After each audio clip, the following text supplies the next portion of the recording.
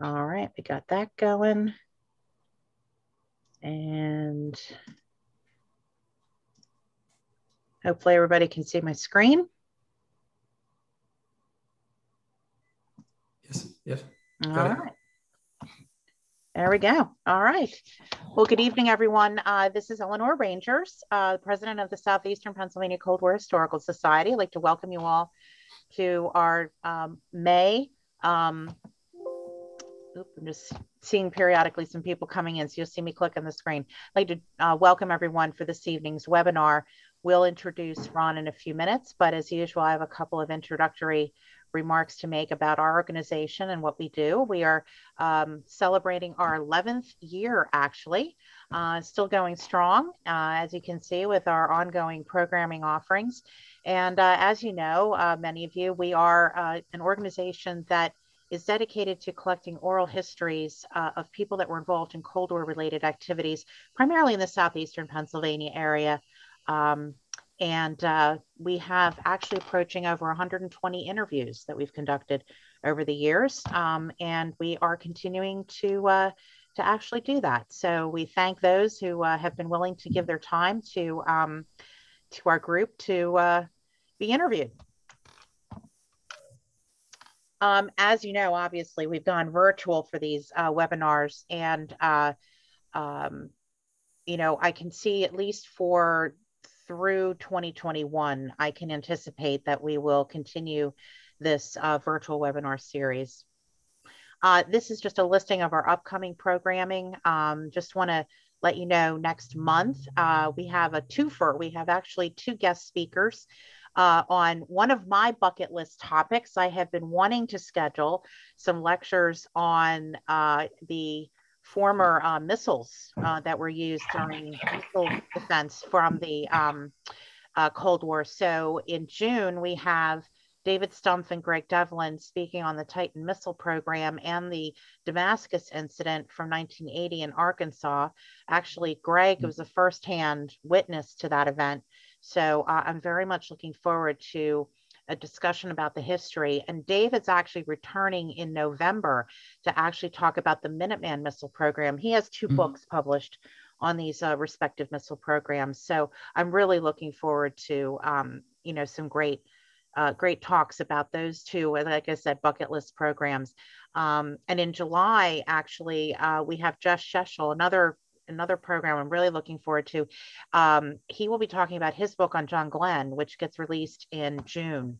As we've reminded people before, this is the centennial year of celebrating John Glenn's birth. So, and as you may know, he did train on the Johnsville Centrifuge in Warminster. So we're looking forward to that talk. And we have some talks on the dinosaur program, Project Manhigh, which I'm also looking forward to. And we have Michelle Evans coming back in October to talk about Mike Adams and the X-15, the only casualty of the X-15 program. And then, as I mentioned, the Minuteman program. And then we will close out the year with a panel discussion of people that were involved with the operations and research and riding the Johnsville Centrifuge. So another program that I'm sure will be a great one. And you can find these information about these programs on our website, as well as on our Facebook page. And you can always reach out to us at our email address if you want to get more information as well. So, you know, one of the big questions I'm starting to get is, so when are you going back to live programming? As I said, I'm probably going to be, you know, I'm going to be riding out this year with the webinar series, but I do know that the Fuge, the old Johnsville Centrifuge, which is now an event center, is actually getting back up and running. I know they've actually built an outdoor pavilion, and they just had a prom there last weekend, and it sounds like they're getting busy again, which I'm really happy to hear. And I need to reach out to the owner just to kind of find out where things stand. But I'm tentatively looking to kicking off live programming again in 2022. So you'll get more information about that as we move into the latter part of the year. And also, I do get periodically questions about, hey, I can't make this webinar. I wanted to hear the topic. Do you record them? And yes, we do record them. And I've been housing them on our YouTube channel, which is under our name. So if you look us up on YouTube, you can find us. And there's a lot of other little interesting tidbits, some other videos and things that may be of interest there. But we do happen to archive the webinars there as well. So, and these webinars go back to June of 2020. This is our website, coldwarhistory.org. This is also a site if you wanted to check out the other things that we've been involved in from an historical preservation standpoint, in addition to the oral history work that we do. Definitely check that out there. We do have an events page that we keep updated there as well. If you're ever in doubt about or missed an email, you can always check out the events there as well. And I do also post the Zoom links for these webinars the day of the event. I do update our website as well. And for those of you that are on social media, we have a Facebook page, so you can certainly check us out there. I do try to keep that updated as well with our events, and occasionally we'll supplement that with some other articles, Cold War related articles that come forward. And if you are a veteran from the southeastern Pennsylvania area, we'd encourage you to check out our Wall of Honor that we kicked off last November. And would love to have you contribute to that page with your own biography, or if you know a family member or friend who was a resident, current or former resident, living or deceased, who was a veteran, we'd love to have you contribute their biography as well. So please, by all means, check that out. It's SEPA, SoutheastPAVeterans.com. Also, some of you who are on our email distribution list may have seen a program that I sent through, I think late last week. This is actually a series of webinars that the Cold War Museum in Virginia actually sponsor. And this is one event that's coming up next Sunday, interviewing an SR-71 pilot. I'm actually hoping to listen in on that as well. If you go to coldwar.org, you can get more information. I believe that this is one you have to sign up through Eventbrite, and there is a nominal charge for the event. But they do have some interesting programming, and I would encourage you to check them out as well. We are a nonprofit organization. We operate on a shoestring, but certainly we do appreciate if you so choose to make a donation to our organization. We do have a donate button on our website, and another easy way to make donations to the organization is through smile.amazon.com, where a small amount of your purchases on Amazon, and who isn't using Amazon these days, can go towards our organization on a quarterly basis. So just wanted to mention that as another manner in which you can donate if you so choose. And again, as always, thank you, no matter what, for your continued support and enthusiasm for our organization and what we attempt to do.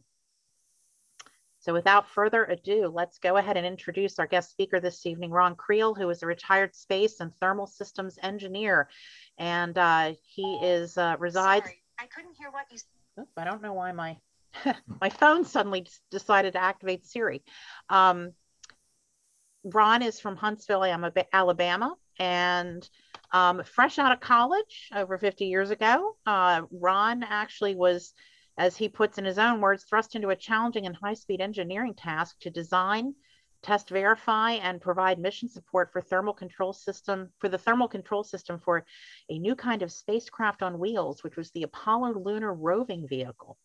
And this, of course, was a highly successful program, and Ron, of course, has received, not surprisingly, many awards, including the coveted Silver Snoopy Award for his work on the Lunar Rover program and other mission support efforts for the program. So this evening, Ron is going to share his experience with the Apollo Lunar Rover program, and also talk about his knowledge about the corresponding Russian Lunokhod rovers, which is another fascinating piece of history that I think not a lot of people know about. So I'm going to turn things over to Ron, and I will be driving the presentation this evening. So Bear with me for a moment to switch out presentations. And there we go. All right, I'll hand it over to Ron. Are you going to see my picture up there, or I need to go back one slide? Go back one slide. Intro. Oh, all right. Right here? Well, there was a cover slide. I guess you changed the cover slide. What I'll say is that, there it is. Yes, tonight I'm going to talk to y'all. Somebody's got a live mic. Can you hear me, Eleanor? I can hear you, no problem. I would ask if everyone else could mute, or I will be muting you myself. Right. Okay. Is my picture is my face being shown, people? Not that I have to have it done, but I can see you, so I believe that it is visible to others. Okay, very good. Okay, let's get going. I'm very happy to talk to y'all about this. You're going to hear about an interesting story embedded in this, but certainly I worked on a project that was parallel to what was going on in Russia, although I think, and I try to show here that they landed 2 of their little rovers on the northern part of the moon, and we had our Apollo rovers in the middle part of the moon. And this picture down at the bottom kind of gives you a comparison of the different sizes. Our vehicle weighed about 460 pounds. Theirs weighed about 1,800 pounds. Theirs only moved about 1/10 of the speed at max of what we went. We went about 9 miles an hour. They only went maybe 0.8 miles per hour on the moon. And let's go on to the next chart. Okay. The space race. What started the space race? I remember very well one day when I was in the 6th grade. I was walking home from school and horns were flaring around and people were getting out of their cars. They were all upset because the Russians had launched a satellite. It's called Sputnik. And I very vividly remember that. And that upset a lot of people. And that was the beginning of the Cold War space race. The Russians, as you see in the left side there, the Sputnik didn't do much more than just to send a beeping signal, but it still was a major accomplishment to put a satellite in orbit. And nowadays, by the way, the Air Force is tracking 27,000 satellites in low Earth orbit around the Earth. It is getting very crowded up there. Down the lower picture there, left side, is Yuri Gagarin. He was very much celebrated, many medals. He was very brave, and he set the course for the beginning of the space race. Certainly, over on the far right side there, President Kennedy, John Glenn had done that orbital mission in early 62, sorry. And then the president surprised a few people, probably not the least of which was Vice President Johnson, with saying that, hey, we're going to set a goal of getting to the moon inside the decade of the 60s.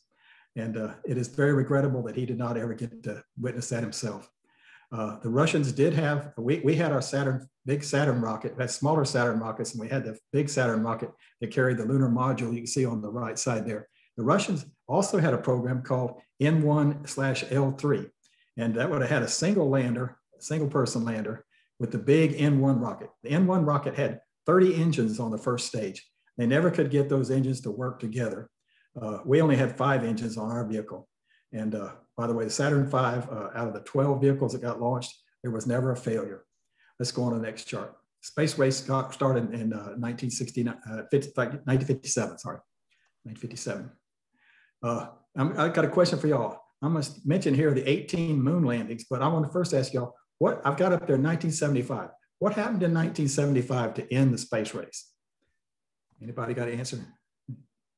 Everybody's muted, I guess. Apollo Soyuz. Apollo Soyuz, that's exactly right. That was the beginnings of a pseudo space station in orbit, was the Apollo Soyuz mission. Even though it was still very much in the Cold War was still ongoing. Cold War ended about 91 with the coming down of the wall and et cetera. I've tried to portray here that there were, during that period of time, from 1957 to 1975, no fewer than 18 moon landing missions.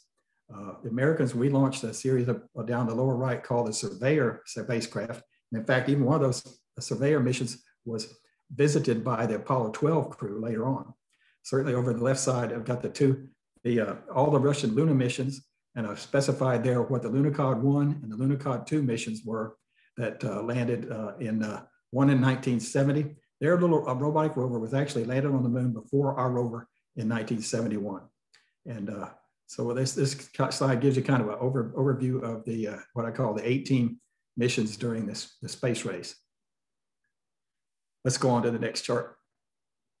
And I do know, I want to tell you all that the moon is a very harsh environment, but as portrayed here, you have repeating 29 and a half day cycles, 14 and a half days of sun, and then 14 and a half days of no sun.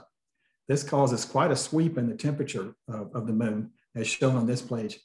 Our vehicles, the lunar module and the astronauts and the rovers, were only designed for a short period of time during the morning period on the moon.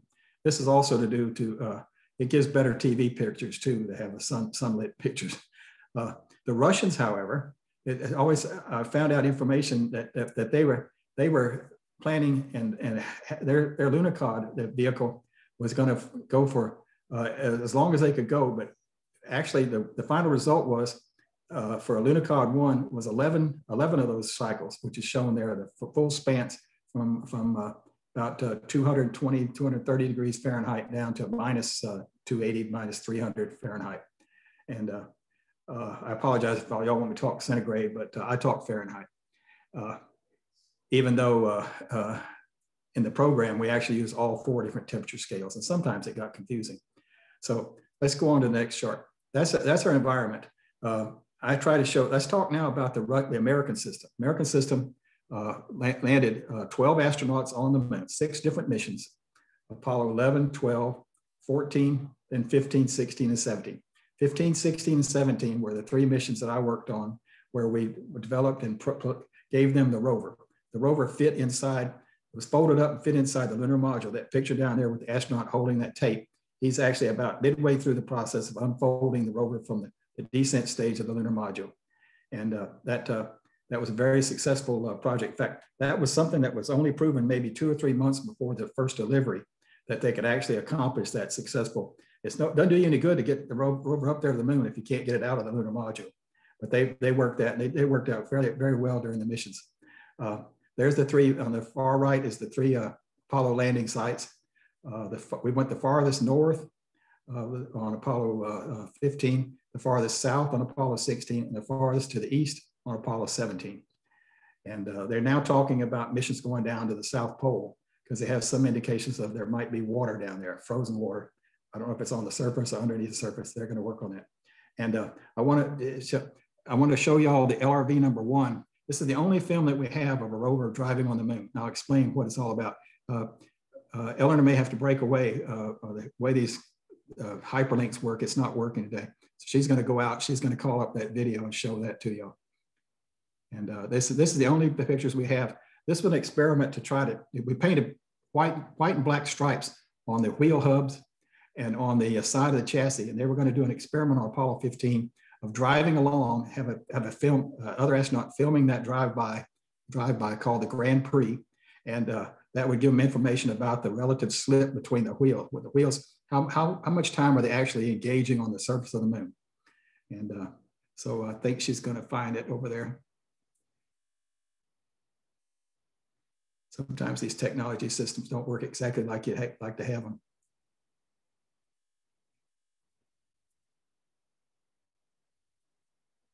Oh, she went to the next chart. Still there, Eleanor? I'm here. Did what? No, it didn't show the didn't show the movie. Did you go over and try it the didn't. movie? Oh, it didn't No. show the movie. I thought it did. Oh, I could see it on my screen. So hold on, just a minute. Okay. Let's try. I didn't see it here. I didn't know if people saw it out in the world or not. I don't know. Did anyone see it? If someone can unmute. I didn't know. No, it didn't show. So Okay. try it again. Go back and try it again.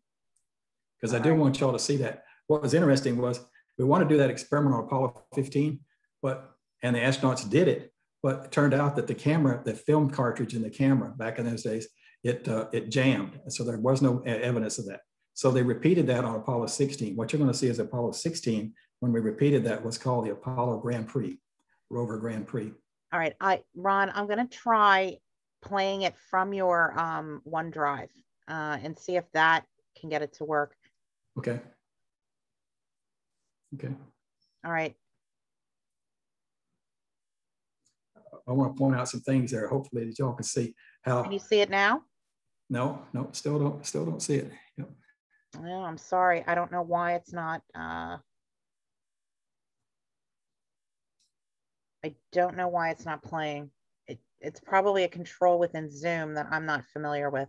Oh, that's, well, we'll have that. Eleanor will have it, I guess, and she could show it for y'all at a different time if you call up the address. And what I could say, what I wanted to state to y'all was, you see the rover driving along. As Buzz Aldrin said when he landed on the moon, Apollo 11, he called it magnificent desolation, and it is that. It is amazing that over the billions of years, how much bombardment of meteors and meteorites has caused this dust to be created on the moon. This surface layer of several centimeters, several inches of lunar dust. And that's what we had to contend with. That's why we had special wire mesh wheels on the rover. Let's go on to the next chart, Eleanor. So if the movie's not gonna work, because there's a movie on this one, I'll have to describe this movie too. This picture shows me at the thermal model control console. We did testing and then we correlated our thermal models based upon that test data. I'll give you a little more information about the rover. This is an animation done by a friend and some graphics done by a friend in Canada. We use that. We're even going to have a planetarium show using those images here coming up for the 50th anniversary. This summer, July 30th, is the 50th anniversary of the landing of Apollo 15 on the moon. So we're going to try to have a little ceremony. We have to be limited attendance. Well, I don't know. This new guidance today, is that going to open up, like Ellen and I were talking about, it opens up so that people can go in and not have limited seating. But how do you know whether somebody's had the vaccine or not? We'll talk about that. That's a side issue. This whole thing has been a big impact on everybody. The rover, it was a 4-wheel vehicle, much like your cars that you have. Although it was independent motors and drive system on each wheel. Each motor, each wheel, such that if a motor had bound up, they could go in with a little tool and pull on a little lever and disengage that wheel and do what's called freewheeling. You could have driven with only one wheel operating with the motor system, but that never happened. We never had to disengage any of the wheels. We had a control display console shown on the right over there that gave the astronauts information about where they would initialize the navigation system at the lunar module, and they used the sun as a reference. And then they would drive using a hand controller that fitted with their gloves, with their hand gloves. And the information was there to give them temperatures, gave all the switches. You could turn systems on and off, turn the nav system on, turn the gyro, and essentially like that. We did work. Main thing that impacted us was dust. We provided that we assumed that the mobility system, the wheels and everything would be covered with dust.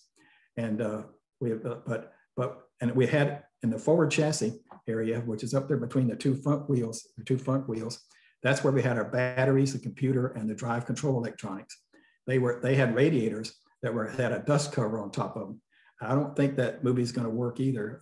If the other one didn't work, I was going to try to show you. The only thing we originally planned that the astronauts, all they had to do at the end of a driving period, they got back to the lunar module, they would open up the dust covers over the radiators, and the radiators would cool off the batteries. Well, you got dust on the radiators and we couldn't clean it off very well. We didn't get very good cool downs. So we had to battle that. In fact, the plot over here on the left side shows that on Apollo 17, we started out hot, and then we kept being fairly hot, but we're able to have them open the covers when they were out there during an extra vehicle activity. When they drove out to a site, we had them stop and open up the covers. That wasn't the original plan, but it was a backup plan to do that, and it worked fairly well. As you see, there's my Silver Snoopy. That is the best award I ever got. And I always tell a side story here that to get that cool down on Apollo 17, another friend of mine and we were called down to the Cape a few nights before they were going to leave to go to the moon. And it never struck me until I got on the airplane coming back. My God, I had been there in the room with two men that were going to the moon. That's the Apollo 17 crew. And I answer that question. I see a good question. I'll talk about it while we hear it. The two men that were going to the moon, and the two that had been to the moon. The Apollo 16 crew was the backup crew for Apollo 17. And that to me is still is a major event in my life, that just sitting there talking across the table with these gentlemen, these very brave men that were going to get that rocket. Gene Cernan, Apollo 17, he's passed away. There's only now three of the Apollo 15, 16, and 17 astronauts alive. Dave Scott on Apollo 15, Charlie Duke from Apollo 16, and Jack Schmitt from Apollo 17. The other astronauts have passed away. Let's go back to, I'll tell you about the navigation. Generally, when I'm talking to the kids, I ask them, I say, how did we navigate on the moon? We didn't have a GPS system like we've got here on the Earth, satellites and to give you the information. I'll go ahead and answer the question for y'all. I asked them, I say, what did we use to navigate? They say, use the stars. Well, we used a star. We used our star, which is called the sun. And the way they did that was, there's a little box on the left side that's got a little red flag. That's a remove before flight, the remove before flight flag. That little box there gave them, when they sat there by the lunar module, they would get the pitch there, then they would rotate that little box around, they would get roll. And then there was a little device on the top of there's a caution and warning flag is open on the top of that console. And there's a little black lever that they lift up. And that gave them a shadow, gave them a roll, it gave them yaw. So if you've got pitch, roll, and yaw, that's what you need in navigation to set your initial heading and to tell the computer, here's where I am. And so they torque up the gyro and start the gyro up, knowing that initial information based upon the sun. I think systems like that are still, it worked very, very well. When they got back to the lunar module, after each driving period, they were with a tenth of a kilometer of distance showing on the dial. You needed to tell the astronauts, they wanted to know what heading they needed to go to different sites, but you also want to know what's my bearing back to the lunar module if I have to turn around and go back. Also, how far away am I from the lunar module? That was all computed. And inside each wheel, every time the wheel went around, it gave 9 pulses, and they used the they used the left rear wheel to give them best information they could get for distance of the wheel. What's the wheel? Now you have to factor in there some slip, because this is an off-road vehicle, very, very, very off-road. And as such, you need to have a provision there for putting a little slip in there. We had about 10% slip. That's the time that the vehicle was aloft and it was bouncing around up off the surface or grinding away. And it worked out very well. The navigation system, like I said, got them back very, very good information. Let's go on to the next chart. Okay. For Apollo 18, there was an Apollo 18. There were 18, 19, and 20 were originally planned. And we had a 4th rover that we were trying to rig up for Apollo 18, thinking about it. But in succession, due to budgetary constraints and the Vietnam War going on, or beginning and spending money on that, we started losing missions. We lost Apollo 20 and 19 first, and then Apollo 18 fell also victim to the budget constraints. In fact, there were several. I'm really surprised after Apollo 13's calamity that we even got the other missions done. But perseverance got us through. And we were studying for Apollo 18, how we go about living through that 15 days, almost 15 days of nighttime on the moon. So we had a survival program that we looked at. We found out, as shown on this plot here, that it would take about close to 40 watts to keep the battery system within temperature constraints during that period. And conveniently, the Apollo lunar surface, there was on 5 of the missions, there was what's called the Apollo lunar surface experiment package, where they left sensors on the moon.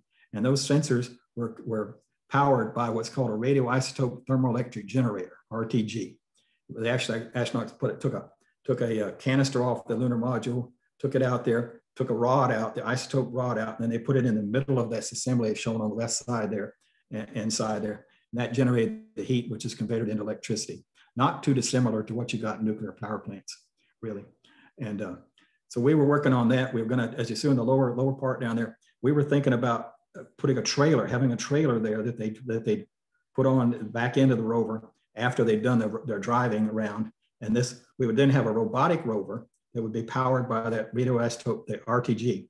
And we were about ready to do that, but then Apollo 18 was canceled. In that same time period, let's go to the next chart. In that same time period, I subscribed to a magazine called Aviation Week and Space Technology. Many of us called it Aviation Leak, L-E-A-K, because it was our source of information about different programs. And they were reporting regularly about, as you can see down there on the left side, it's an article there about the Russian rover, Lunar.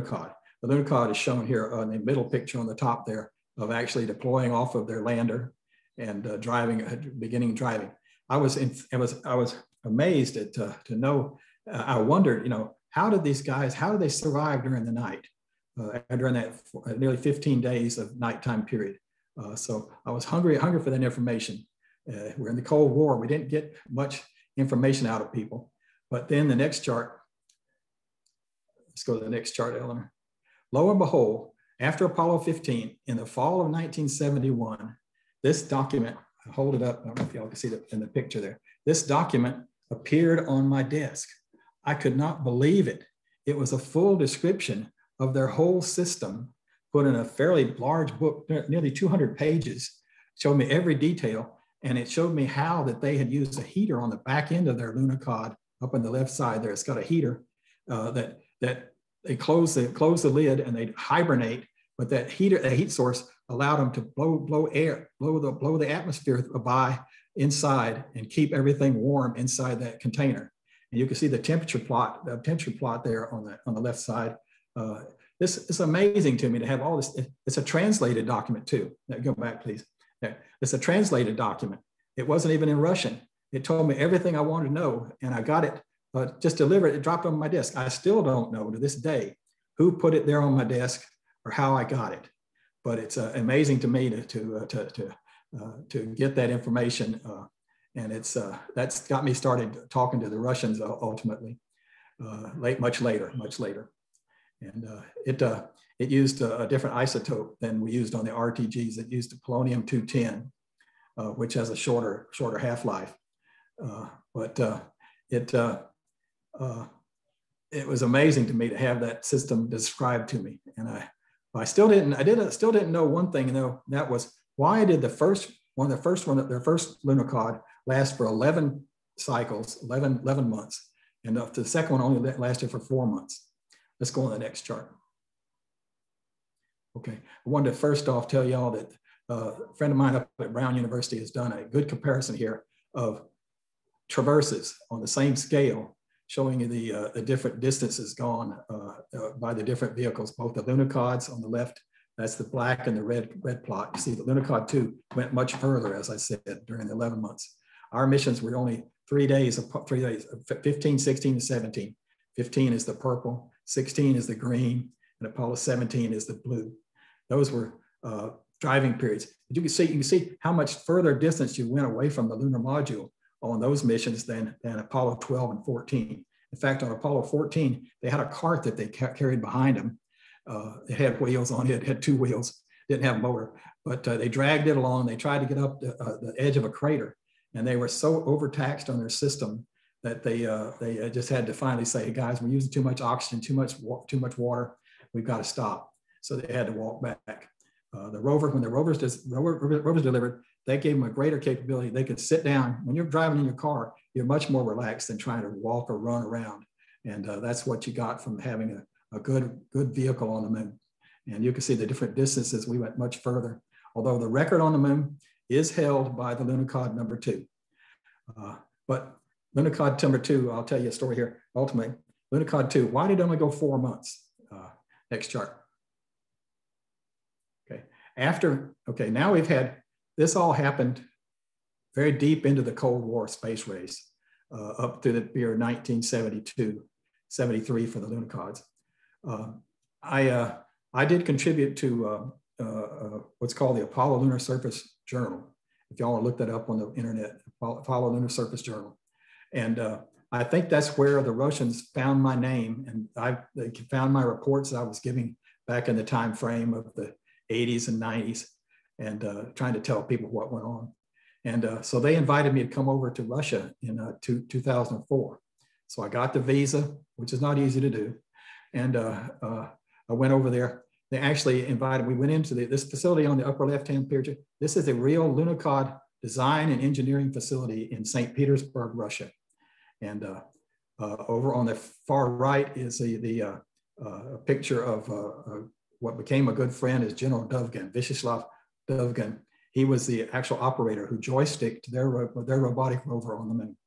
And you can actually see him in the bottom right there presenting me with the Sputnik medal, which is also a cherished medal that they gave me, and it's in my collection.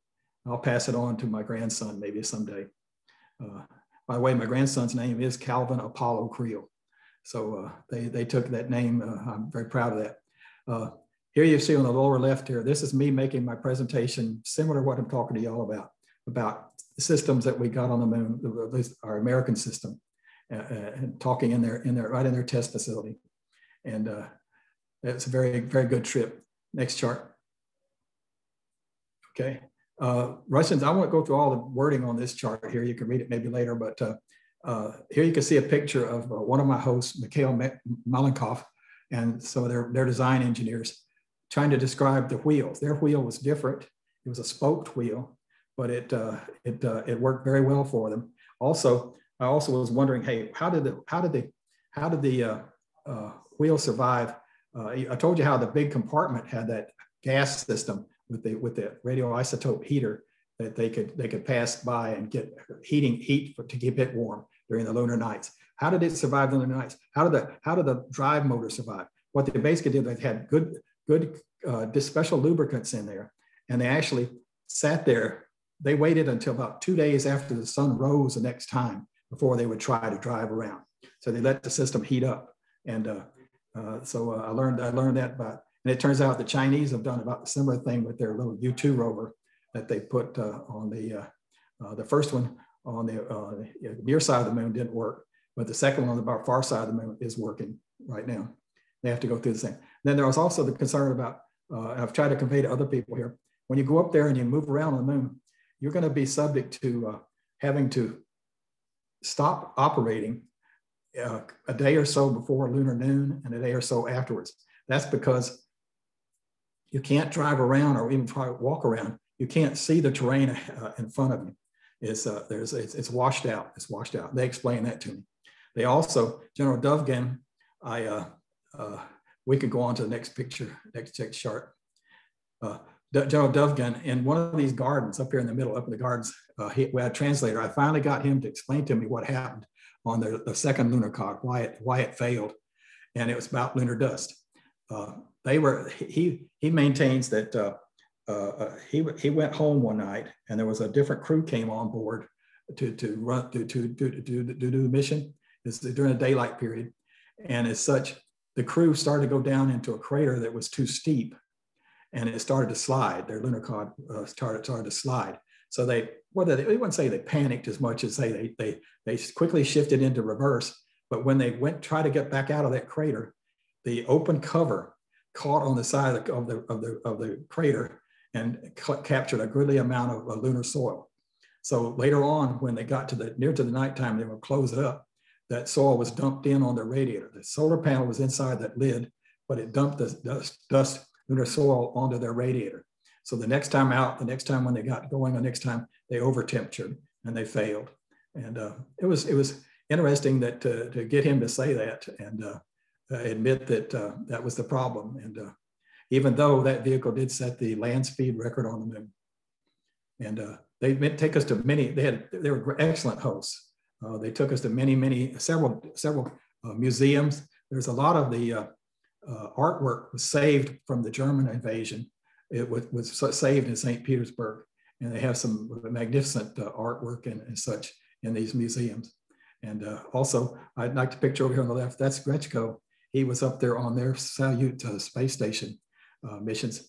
And of course, that was several years before 2004, but I got to meet him. And as my host, one of my other hosts over here, the beautiful churches in St. Petersburg, lower right over there, beautiful churches.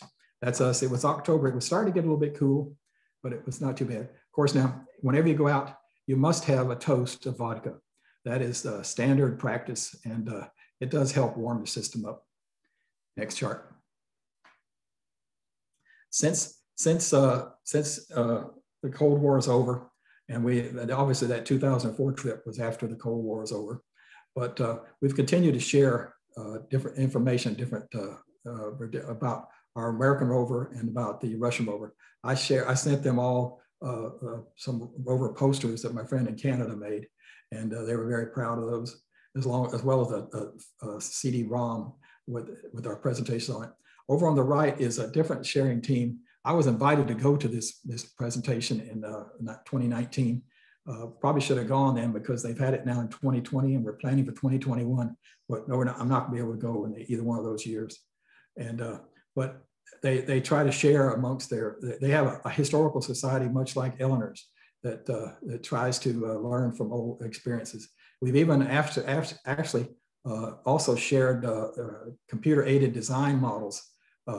I sent them the one on the lower left there, different assembly parts that we use for 3D printing, and they printed up the colors aren't exactly right in the version that Dimitri did, but Dimitri did a pretty good job there of 3D printing out and assembling that model.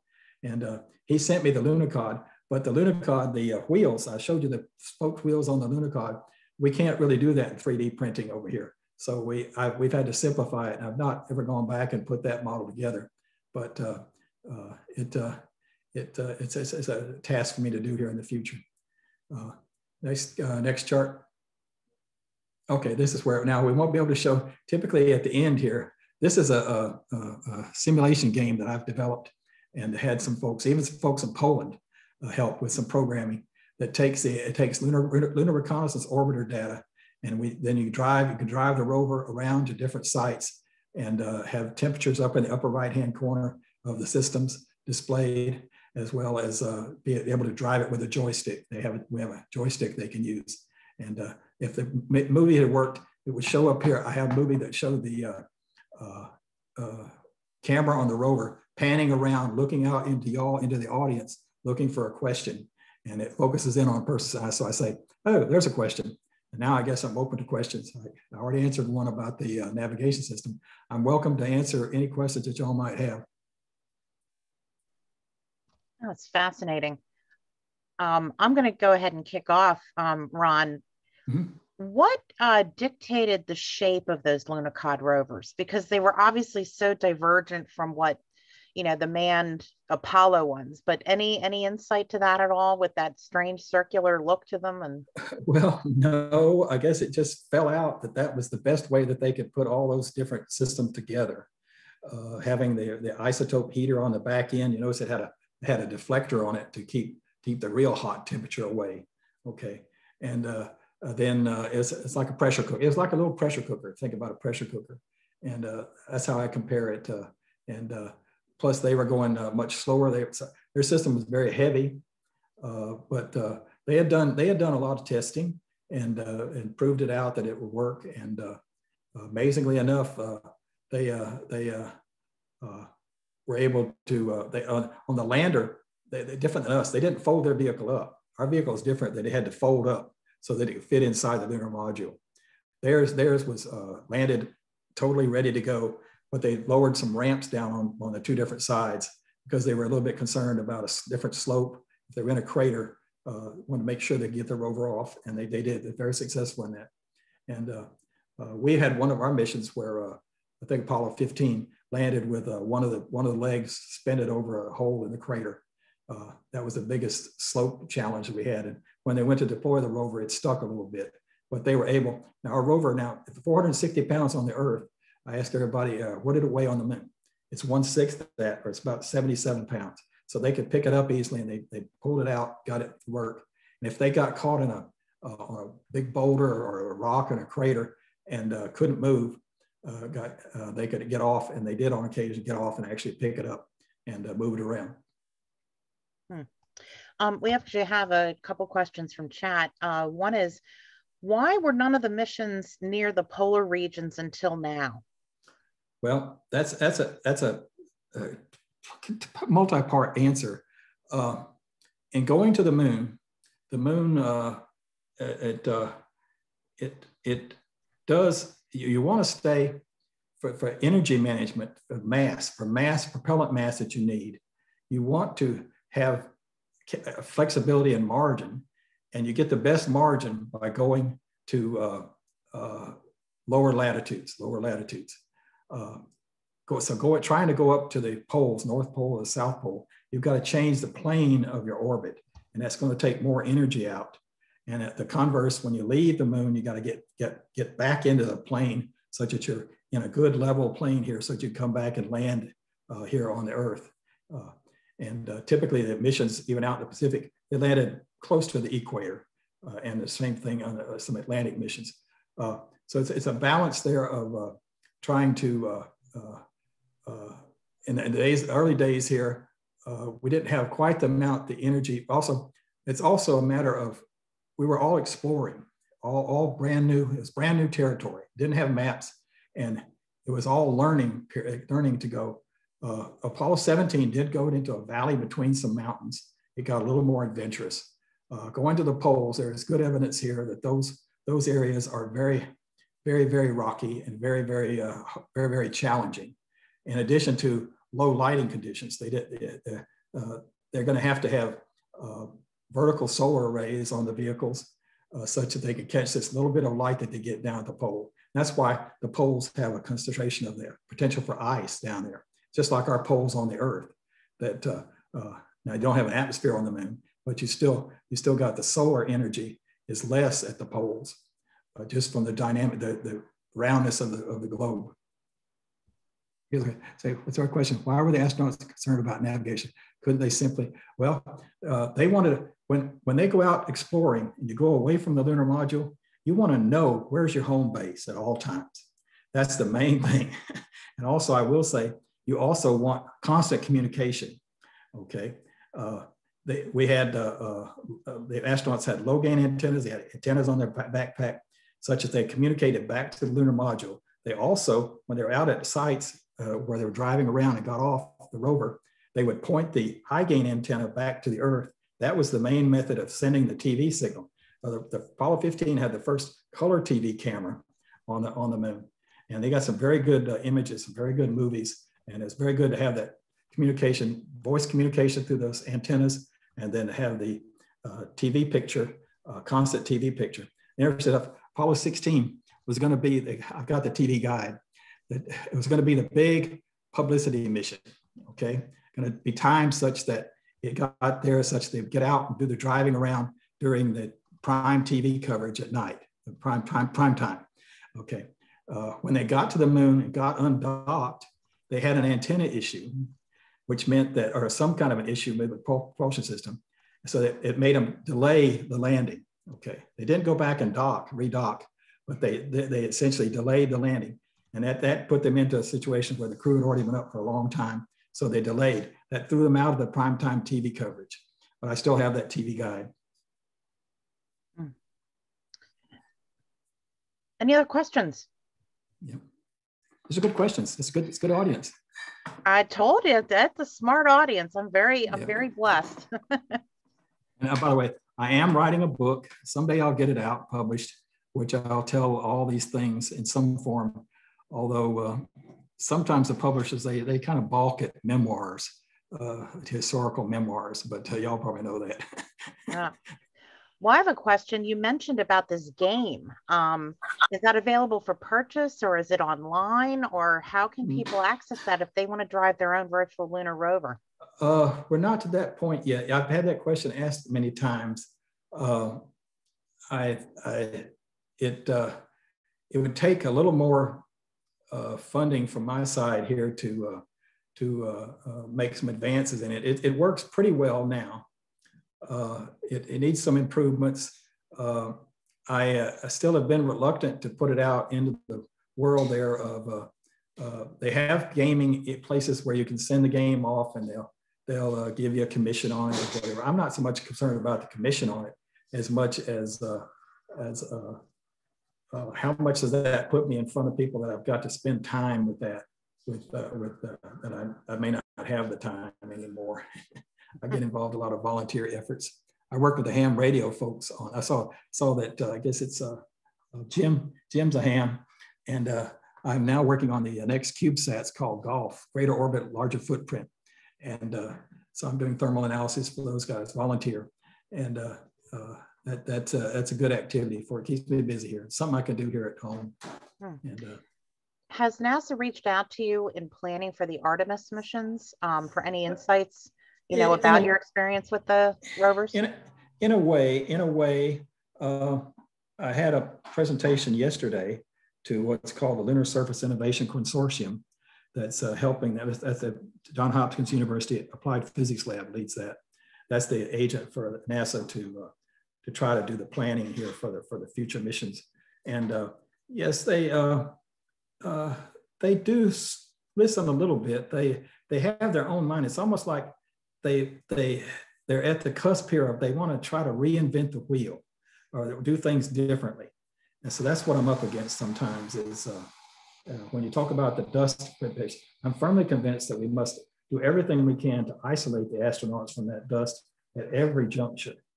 Have suit covers, have airlocks, have suit ports that leave the suits outside, much like you'd have in Antarctica. Antarctica, you use what they call mud rooms. I like to have mud rooms on the moon where they come back from exploring outside and they leave the suit outside.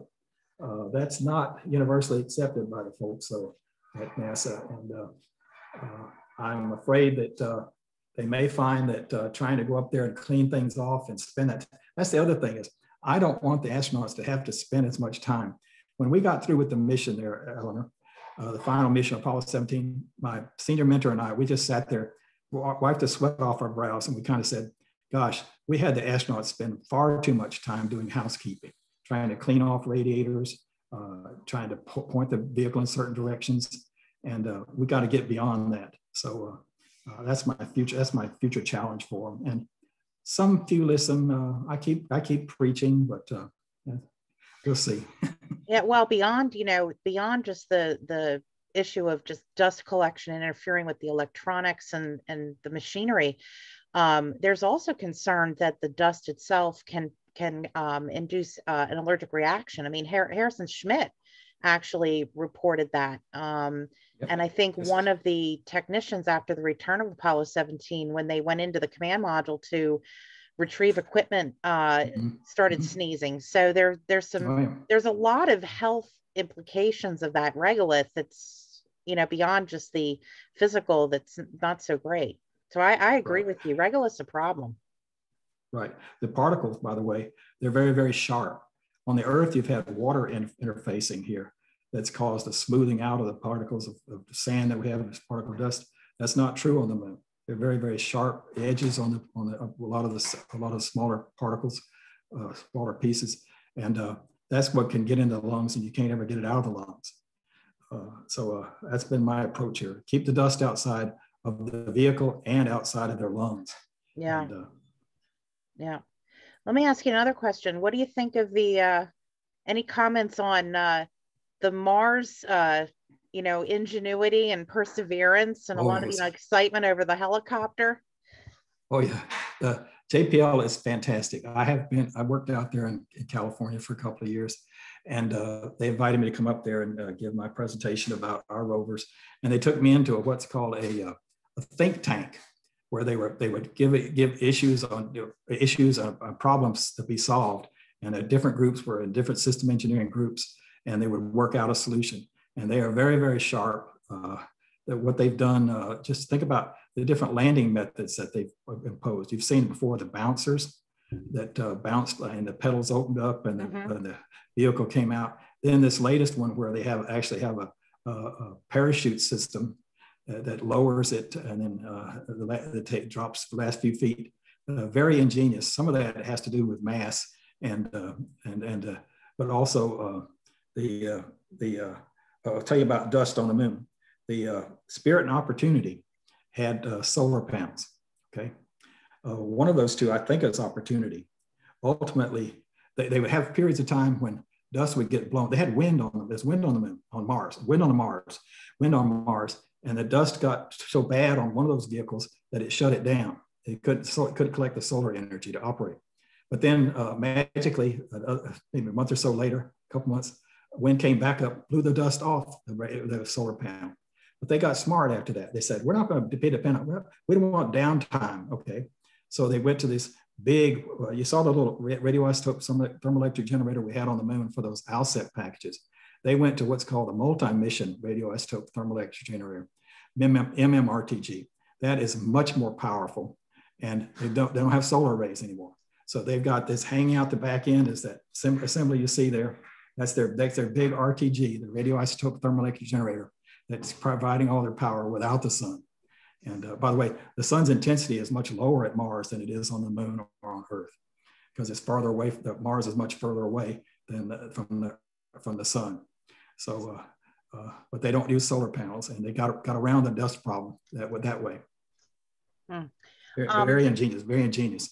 Ingenuity about flying around. Oh, that's an interesting little experiment.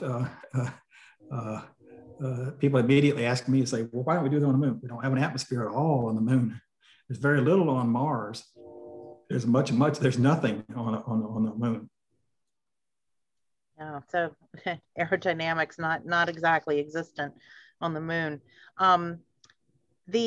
Can you tell the group, I guess I have two other questions. The Lunicod Operations Center was not in St. Petersburg. That was at, I believe, like another location in Russia in I guess a secret base or military base. Can you tell the group about that? It was. I don't know the name of it, but it was down closer to Moscow. And I don't know if it's still in existence or not, or if it's been changed over to and upgraded to other missions. How many other missions? They also use their own antennas to collect data. We use our American system. We actually have a big antenna in Spain, as well as other sites, other antennas. So their antenna systems are different placed around Russia that supply their information. The Chinese are very interesting. For their backside, they're far. By the way, please everybody, don't call it the dark side of the moon. It's not the dark side of the moon over there. It's the far side. On the far side of the moon, they have the same cycles of hot and cold, sun and no sun, that we have on the near side of the moon. So I hear people saying the dark side of the moon. There's no such thing. But the point is that the Chinese are very smart. They put a satellite in orbit, what's called a Molniya orbit, up above the North Pole, such that it allows them to communicate from their rover on the far side up to that communication satellite, then beam their information back to the Earth. So the moon would have blocked the signal if you not had capability to do that indirect bouncing, send a beam up to that satellite, and they've done all that. So I don't think maybe there's going to be another space race here. It is ironic, I think, that the reason we got to the moon here was the Cold War space race, and as I said, very ironic that President Kennedy did not ever get to see that come to pass. That's very unfortunate, and we all lived through that. Yeah, and something else that I'm not sure if the group knows, but I don't believe that NASA originally had plans for a rover, and that was it actually was it General Motors that actually approached NASA and specifically von Braun with this rover concept? Well, no, we had been studying here at Marshall Space Flight Center and other places.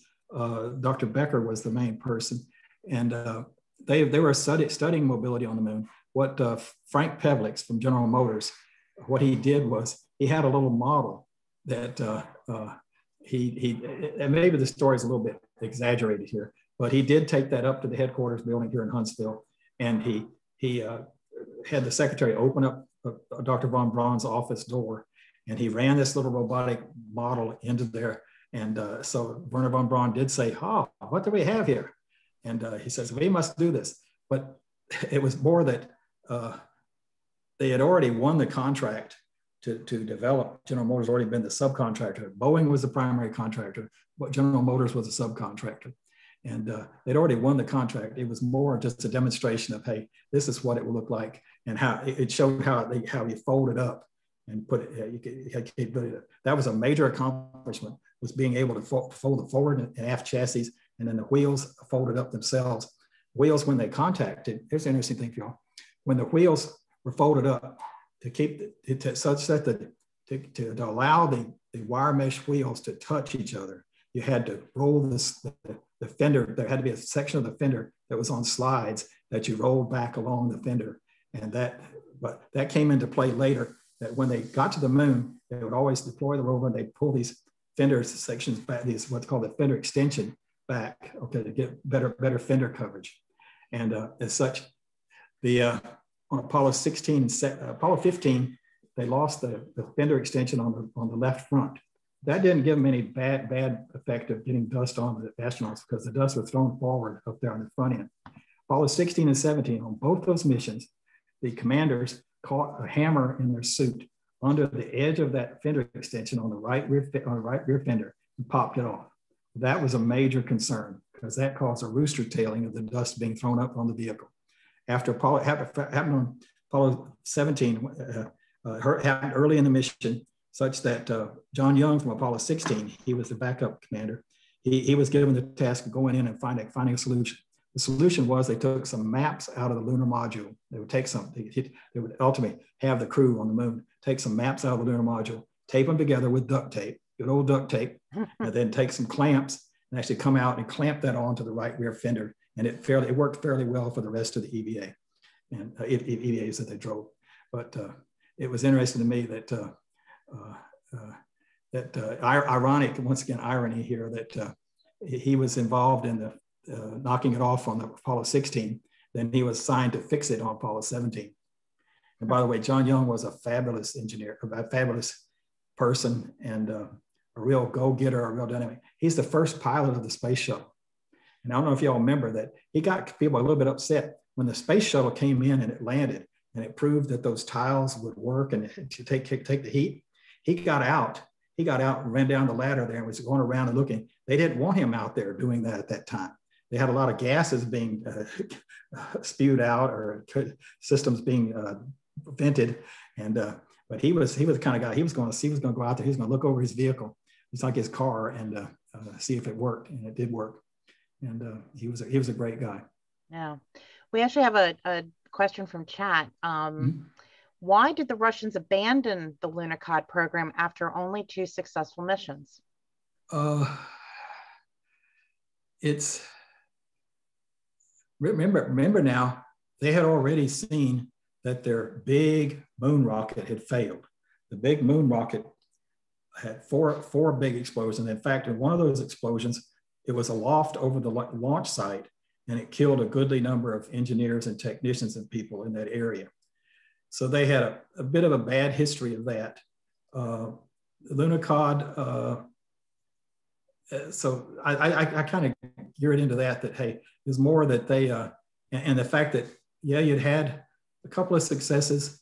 It was more that, hey, they wanted to move on to other projects. As we said, to them, the working space station type projects was of more interest. That's why they worked on the Apollo Soyuz more actively to get involved in that. And now you have them being a major partner in this International Space Station. In fact, the first module that put up for the International Space Station, that is a Russian module, the power module, the core. That's where they go when they have solar events. That's where they go for protection, because it has a lot of beef, a lot of mass to it that help them prevent from. And that's another thing. Going up to the moon, you've got no protection. On the Earth, we've got the Van Allen belts, which deflect those bad solar particle events that happen, gamma rays, X-rays, et cetera. And you don't have them on the moon. So that's got to be prepared for with all these missions. We were very fortunate in all of our missions that we didn't have any solar flares to interrupt and cause problems. I don't know if nobody's ever had theory here that those come in series here of solar events, 2 or 3 at a time in 1 year, and it stays off. We were very fortunate in our couple of years that we were doing rovers that we didn't have any major solar flares. Yeah. Ron, yeah. I have 2 questions. Sure. This is Jim. So the first question is, what's your call sign? I'm not a ham. I'm not a ham. Oh, I got involved indirectly through another ham out at Marshall Space Flight Center, Heidi Havlin. Heidi Havlin, and they got me hooked me in at. They knew I was doing thermal analysis. Could I help them with the golf CubeSats? They're going up from little foxes where the 1U, what's called a 1U cube. That's 10 by 10 by 11 centimeters. Now they're going up to a 3U, which is larger and has solar arrays. It's going to be a much more challenging mission. It has star trackers and gyros. It has spinning flywheels in there. It's quite a project. And they're going to try to launch, I think, next year. Okay. Well, second question. Have you seen the show For All Mankind on Apple TV? No, I haven't watched that. Okay. Well, that'll negate the third question. They show a lot of the rover on there. I was just wondering if you ever get a chance to watch it, it'll be interesting to see what your is their depiction. Right. Now, I have been in a movie called Moon Machines. If you get over here, you can find a movie. It's called Moon Machines. They did.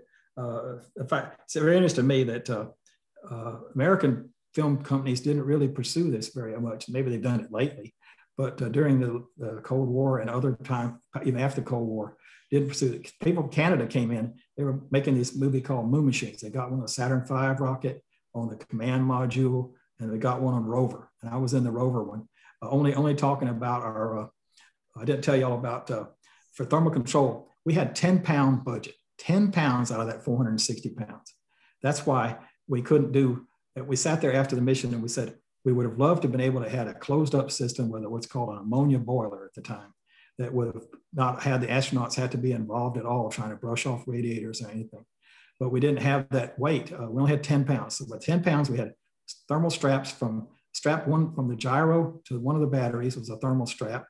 And then the other one was a thermal strap from the computer into the other battery. And then we had what's called a fusible mass tank, passive thermal control wax box. We call it wax boxes also, where you have a finned assembly there that has wax in between it, and it helps you as a thermal damper, to slow up the heating point. Then when they open up the covers and they radiate the heat away, the wax solidifies again. And so we had two of those on there. And they couldn't get into too much of the thermal detail of these. I was going to talk to you more about the Russian and the Lunar comparison and learning from them and being able to go over Russia. That was a big adventure.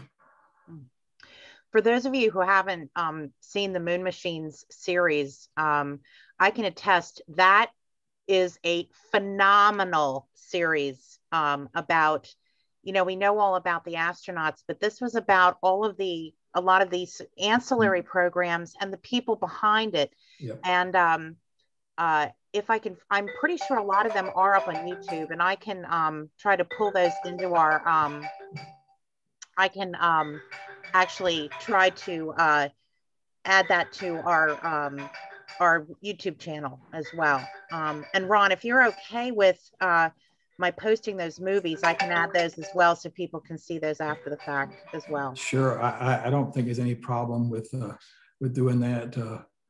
They did try to market them for a while, but now the internet has kind of taken over all of that. That you're better off to publicize on the internet and try to get some funding. Exactly. All right.